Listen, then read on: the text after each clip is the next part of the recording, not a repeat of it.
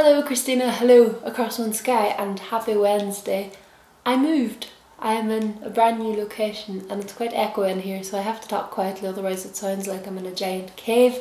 But I moved, and when I moved, and we're very happy here. Milton and Sheldon are on the couch on either side and they're very happy there, but I don't really have time to show you all around as much as I want to, because the internet, we don't have proper internet yet, so I'm not sure how the upload speed's going to be, so this is going to be short and sweet. I don't really have much to say anyway, because I haven't started university yet. I've just been getting settled in and going for long walks and eating a lot of Nutella, so much Nutella.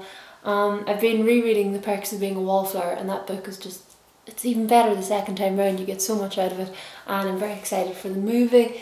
So that's what I've been doing, not very much. Christina, I'm looking forward to seeing you, bless you, and hearing about your life on Friday, because I miss you, and hopefully we'll get proper internet and Skype soon.